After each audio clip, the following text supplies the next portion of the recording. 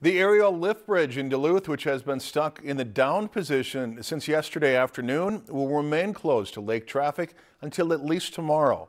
De-icing operations began around 10 this morning and forced off and on closures of the bridge to traffic throughout the day.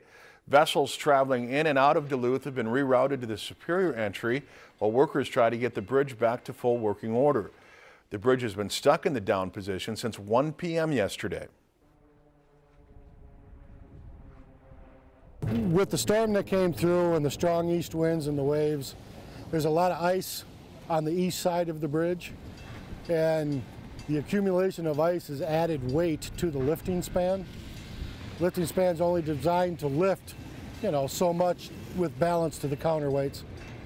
So right now we have too much weight on the bridge from all the ice that's on there. Despite efforts today, more de-icing work needs to be done before the bridge can open for shipping traffic. If you enjoyed this segment of Lakeland News, please consider making a tax-deductible contribution to Lakeland PBS.